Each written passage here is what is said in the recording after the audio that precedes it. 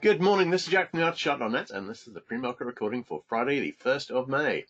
Our disclaimer, we do this for educational purposes only. We're here to share our technical analysis with you. We hope you can take some of what we're doing and learn from it, transfer it to your own charts. We're not here to issue trading signals. Right, looking at the 5-minute chart. Now, the question is, what I was posting yesterday and what I mentioned in the pre-market video yesterday morning was that, of course, we've got, yesterday was a bearish leading day because it was the end of the month.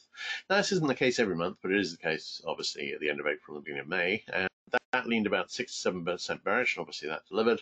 Now, today, we have a very bullish day historically. It leans 75% bullish. Now, this does mean that it closes down 25% of the time. So to that extent, it only closes up 75% of the time, but it does close up 75% of the time. We do have some numbers out today. We've got the manufacturing numbers, which are out of 10. Someone corrected me on Twitter, and quite right so. And so ISM is probably going to be bad, I would have thought. But the thing is, of course, bad news doesn't mean the market goes down. In fact, two of the most disastrous unemployment figures in decades arrived in recent weeks and sent the market up considerably. There's a considerable amount of faith still that, the worse the numbers are, then the more the Fed will intervene. So, but equally, we had unemployment numbers yesterday and the market went down. Arguably it was going to go down anyway, but I think at the very best, I think the reaction to the news lately has me leaning slightly bullish on rubbish news. So the fact that we're likely to have rubbish news this morning does not, most definitely. ES could be in an overall triangle, yes, compressing, but more that this is basically from the highs yesterday on the 5-minute, and this is a falling wedge. And it's quite a nice falling wedge. It's a very nice falling wedge, actually. Got beautiful anchor there, 3 touches low, 3 touches above. Notice the very nice respect of it there. And this is us breaking up from that. Now, this means that we could we are breaking up from a very decent looking falling wedge from the high. What does that mean? Well, I think it certainly means that the bullish stats today have a shot at delivering. And also, if you look at the shorter-term charts, I'm just going to skip the RTH charts at the moment because we'll come to those. But on the shorter-term charts, because these 60-minute sell signals are more like the 60-minute RSI 5 signals on the SPX chart. But these ones here, obviously we had the sell signals. We had sell signals everywhere yesterday morning. Those have all made target. Now, what do we have here? Well, we've got the possibility that we could come down, retest this low, and if that holds, then we will have 60-minute buy signals bring across the board, potentially. And if we go up from there, we could see a significant rally. Now, is this a good place to see a rally? It's not bad. We can see a right shoulder high here. It's harder to tell where it would be. Ideally, that would get us back to about the 29.10 area. Maybe it would, and maybe it wouldn't. We've actually got some better prospects. Asian markets, I think, are closed today, and the European markets are closed today. And we've got the what effect? The question is, Jack, I think Asian markets are closed early next week. What effect would you expect, if any? Not a lot, except the volume's going to be down. Volume going to be down favors the bulls somewhat. The reality is the economic disaster we are watching around us does not favour the bulls. But that hasn't been stopping them in April. And people have been saying, oh, it's the best month in the SPX ever, that must be bullish. Well, actually, the one they refer to as the next best was actually in 1974, and that was a backtest in a bear market. So the fact is that bear market rallies tend to deliver the best moves. So that's always been the case, and that's what has happened here in all probability. And I think some of you will have noticed the conversation I was having with my old pal Pug, who was getting a little snippy about my response to his scenario that we've just entered a 15-year bull market. And the reason I don't like that is that, well, I'm an analyst. It's what do analysts look at? They look at the past. It would be unprecedented. We've never had an economic shock like this, which has led directly into a massive bull market. And maybe the Fed can wave their magic wand, and this entirely unprecedented thing will happen. But I never predict anything that's entirely unprecedented because, well, that's not the way it works. Mathematical progressions and looking at the past is how analysis works. Now, Pug's just using his wave count, and I respect that, and he's done some pretty cool stuff in the past. But the reality is, given that we are still living on Earth in the history of the market, nothing like that has ever happened. My working assumption is it's not going to happen now, and I don't think it is going to happen now. I'm going to work the stats on the monthly close on SPX and work out where that leaves the odds from here, but the odds still leaves the odds clearly in favor of going to lower lows. And in terms of times where we've had major economic shocks like the other ones, the only precedents we have result in lower lows. And I'll do a post. I'll be talking more about that later. But here, could we see a bullish day today? Yes, we could see a rally today. There's a setup for it. We got a falling wedge breaking up on the 5-minute. If we retest this low this morning and that holds, we could form buy signals across the board. NQ, again, retest that low, possible buy signal there. Are we reaching, ideally, if we were making forming a head and shoulders, this would come down to the weekly pivot. And we might see that weekly pivot test on ES as well. And to be honest, we'd probably still have a possible 60-minute buy signal forming. Ideally, if we would form a head and shoulders on NQ, it'd come back to the weekly pivot, bounce back into here into about just under the 9,000 area, and which would also be the back test of broken support, and fail there to go lower. Would these, if we form head and shoulder patterns here, would the original targets I was giving on my Twitter yesterday still be valid? No, they wouldn't, because this pattern would be bigger. So, I mean, ideally here, this would actually come down to the monthly pivot and bounce there. We might make it to the weekly pivot. If so, I've got a possible right shoulder there, but that actually might only get us back in a bounce back to 2850, 2060, kind of where we are now. We'll see how that goes. If we had a buy signal, given this is Friday, volume is low, Asia is closed, Europe is closed, the weekend is tomorrow, I'd be leaning towards probably seeing higher than a bounce to here on a buy signal. Chances are we might see 2900. I'll be looking at see what Stan is seeing on the waves. We will see. All right, RTY. RTY made the sell signal as well. We're at a possible head and shoulder neckline here. It's not got a huge right shoulder on it. Potentially, we would be looking at ideally that would come up to about the 1289 area, which really isn't far at all. Again, if we retest the low, we can get a positive divergence here and a possible 60-minute buy signal brewing. YM, retest the low, we can get a possible 60-minute buy signal brewing. Are we in a good area for head and shoulders? Not bad. Not bad. This would be the one here. These would be smaller right shoulders, and the pattern targets would be deeper. In terms of where we are on ES on that, I'd say if we go from, let's say, the weekly pivot and do a right shoulder and then go down, that would actually have a target more like the 2660 area. So closer to the old monthly pivot. So we will see, and we've got the new monthly pivot obviously at 2764. I'm putting all the won't have all of the monthly pivots on the new charts today. I'll have them on all the main charts, and I've put them on all the main charts already. I'll put them on KC, SB, CC, etc. before I post those, and I will have them on currencies probably tomorrow. So I've worked most of them out by slightly dodgy other computers permitting. So we'll see. DAX. DAX, we didn't have sell signals on DAX or ESDX at the high. They had gone a bit higher. They ruined their nice double top setups. Could we form head and shoulder patterns? Yes. Are we in the right area for a right shoulder bounce? Potentially, yes. Again, we could get some positive divergence, but this would only be weak if we saw a retest the overnight low. Same on ASDX. You can see the possible head and shoulder setup there. It wouldn't be a huge bounce. We might not get a huge bounce, but we would see. I'm watching the bottom of this wedge. I'm watching, and for any of you who missed the beginning, wait a second. I am watching this wedge. This is a very, very nice falling wedge. 1, 2, 3 touches. 1, 2, 3 touches. It's nice. It has broken up. It's bottoming. That would ideally involve at least a low retest, and if we see that low retest, that would set up 60-minute positive divergence, and that could, if we held support there, carry us up for the rest of the day on this very bullish historically day. Okay, yeah, on ES, can we go higher direct without a low retest? Absolutely we can. Looks like a triangle on the 15-minute chart just broke up and moved above VWAP now. Hang on, let's have a quick look at that. Wait a second. Or healthier to retest low and get the 60-minute buy signal. Well, I'd be happier about the uptrend if we get the 60-minute buy signal. I'd quite like to see a bullish move today and a rally, and then I'd like to sort of fail over the weekend and Monday. Could this be a triangle? It could be, yeah. Let's have a look at that on the 5-minute chart and just see how it looks. But this may be a triangle within that wedge, of course. So let's have a look. Is this a triangle? It's not a great triangle, but maybe, yeah. Actually, it looks more like, at the moment, it looks more like a bear flag forming.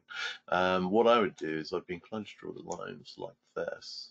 Ideally, if this was a channel, we'd be heading up into about the 28.57.8 area, and then go. Go back, retest the low, and then if we see the bulls deliver today, which they might not, then it would go up from there. That's what I'd like to see. I'd love to see a bounce here. I'd love to be long for the bounce, then short for the move down afterwards. When you say if we retest the bottom of the wedge, we can go up. If we don't retest it, no. What I'm saying is that would give a very nice setup to go up. It would give us a double bottom. Wherever this high is, we come back, retest the low, and then we've got a double bottom that on a sustained breakover, let's say 55, would get us back into the 80 area. That's a nice pattern to be moving up on. If we get positive divergence as well on the way there, we can get a 60-minute buy signal that can carry us back to 2900, and we can have a nice day rallying back to there and possibly a little higher. That would be ideal. The SPX Open is also important. Remember, we've got the RTH charts. Now here, what was I talking about yesterday? I was talking about a move down to the 2850 area. Now, we're actually kind of there now. We could make a low in that area or very slightly below it, and then we can still form this head and shoulders, which is the one I posted on my Twitter yesterday. That would involve, ideally, a move back into the 2920 area, which would be a move back to the 2910 area on ES, and I've got a level at 2909. I like it. That would be a really nice scenario to play out, give us a really nice move up and a really nice redo the short entry. That would be sweet. Doesn't always play out in the friendliest way, obviously. That would be very nice, and we could do that. The setup is here to do it. We'll see. It's all right, guys. Anyway, just to review the other charts, in terms of other support and other signals, this is a 60-minute sell signal that's focused on the RSI 14. This is likely to deliver more downside. Doesn't have to be today, but I'm expecting to see more down afterwards. We are still on, and it didn't quite fail. That had me a little worried, but this respected the divergence. We're still on daily RSI 5 sell signal, and that should deliver to you. These rarely fail and are very strong sell signals. I like these very well. Do they always work out? No, nothing does. So, but insofar as what you would usually expect to work out, they work out pretty well. Right, other levels to note, we're not likely to hit it today, but we've got the daily middle band at 2776, and we've got the 50-hour moving average at 2857. So basically, we're hitting the 2857 area moving average. We're more or less on it. If that gets converted to resistance today, maybe the bulls aren't going to deliver. If that basically gets tested and then fails to be converted this time, we can have our bounce. And what I would love to see is this. Nice head and shoulders here so far. Come down to this area. A little lower would be fine, but not a lot lower, because then that potentially opens up the next big level, which is 2727. So what we would like to do is get to this level using this head and shoulders, and that would involve a move down to here, open where we are now approximately, move up to 2910-ish on ES, and then down, gets us to that target area. And that would be perfect. So we will see how that goes. All right, let's have a look at other instruments.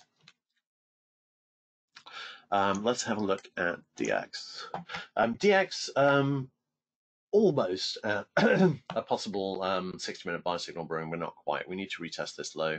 This could be a bottoming setup. This is a nice channel. We've hit channel support. We should be hitting channel resistance next. There's an awful lot of talk, and I know Stan's been saying it too, and I've been reading it elsewhere, that this economic crisis is going to be very good for the dollar. I'm keeping an open mind, but they could be right, and if they are right, then this could be turning back up for a significant move here. Personally, I'm keeping an open mind. But that's partially because there aren't really that many precedents for a period like this. 74, 2008 maybe, but I'm not sure there are enough precedents to really give a conclusion. And I see the arguments for the dollar rising, and maybe they're right and maybe they're not. So I'm mainly watching the short term.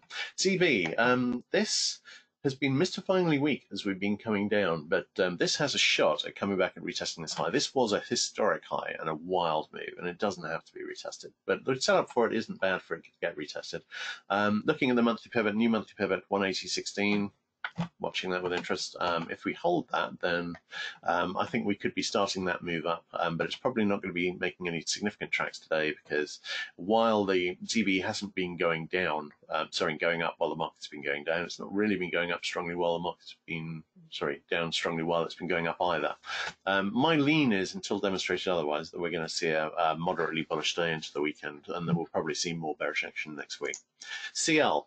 CL, we had a nice channel here, overthrew slightly at the high. Channels, it's a wedge actually, overthrew slightly at the high, and then it's broken down slightly. We've got a 60-minute sell signal fixed. Now I've drawn in a possible ideal bear flag channel resistance. I don't have anything strongly backing up. I don't have a strong anchor here or anything, but if this was a channel, then I'd be thinking it would be heading up to here. We've got the sell signal already. We may be forming a double top. It may be failing here. What I don't have is a decent level with an anchor to say that that is likely to happen here, and it could go higher. And oil's obviously been a bit of a wild animal lately, but this is 60-minute sell signal. I would think this is probably going to lower, and I think we're going to find a high in the next couple of bucks. I just wish I had a strong level to deliver that, and I don't have that yet. But at the moment, we are testing the new monthly pivot. That's not yet converted to support, and obviously we've failed there once already. We could fail there again. This could be the start of the next move down, in which case we could see a move down to this trendline support in the 13 area, or on a break below. This could obviously be a flag, which is going to deliver a low retest. We may well see a low retest. Don't have to. It was a wild low, but we may well anyway. NG has broken up through declining resistance. My lean is we're probably going to head up and retest this 210, and overall I'm pretty bullish on NG. We've still got nice buy signals here. As oil production is shut down to cope with the reduction in demand, which is not likely to be recovering quickly, we are going to see natural gas production fall, as much of it is produced as a byproduct. In any case, I think the setup on NG already looks bullish. That's only likely to help. And GC stands looking, I think 1660 or something. That would make a pretty nice bull flag. He could well be right about that. Until we see a break of this low here, I am wondering whether we could be forming a triangle here. We don't have any positive divergence. We can go a bit lower. We're actually on the new monthly pivot, which is at 1686. SI, I haven't done the monthly pivots here on this and on copper because I'm rolling both of these into July tomorrow. So I haven't done these yet because it just wasn't important enough to hit the priority list this morning. But this looks like, again, possible flag or triangle forming. HG, we've got this is actually playing out as expected so far. I was thinking this was a double top. I was thinking this might be a nested double top, second high here. We've broken down from the first double top. If we can get through the weekly pivot, which is only the weekly pivot for today, then the target for that would be in about the 2.25 area, and the main double top support would be in the 2.15 area. I think we may well be setting up to head back to the lows. That's not necessarily a statement about equities doing that at the same time, but I think demand for HG is weak, and whatever people think about equities, demand for HG is likely to stay weak for a while. We'll see how that goes, but I'm quite liking this topping setup. I think we may well be coming back in for a retest of this low. USD.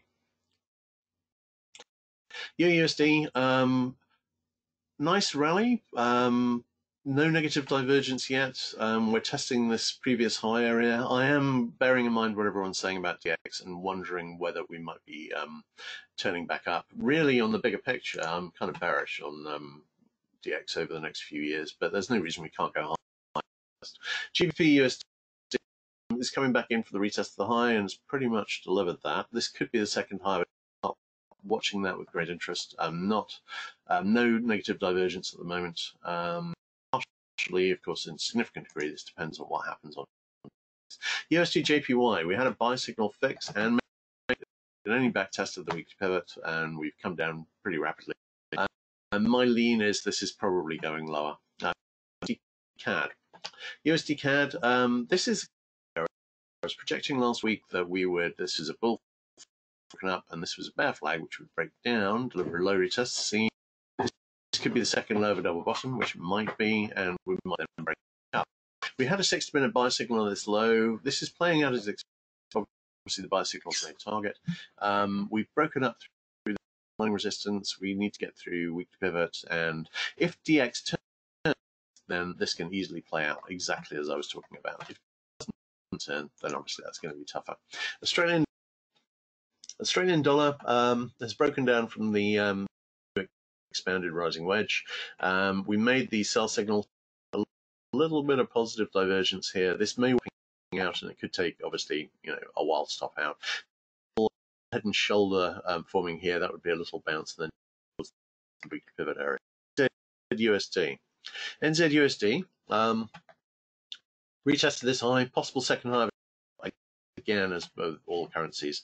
Watching with great interest. What DX here to have a huge impact on all of these, obviously.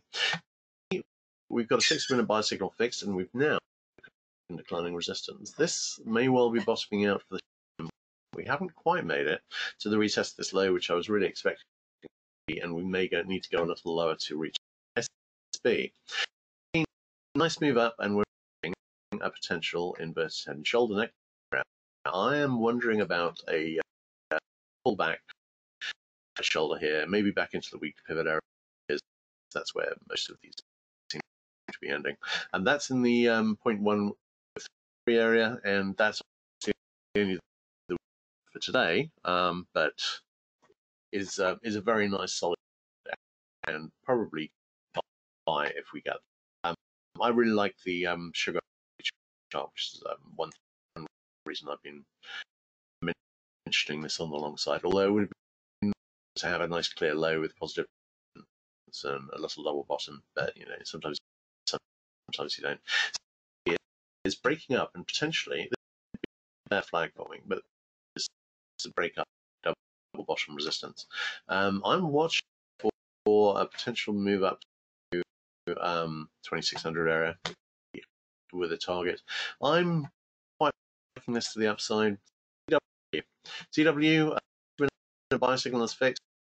Falling wedge here, broken up. I think we're probably bottom. I'm really liking the prospect. I don't have the daily buy signal to support that.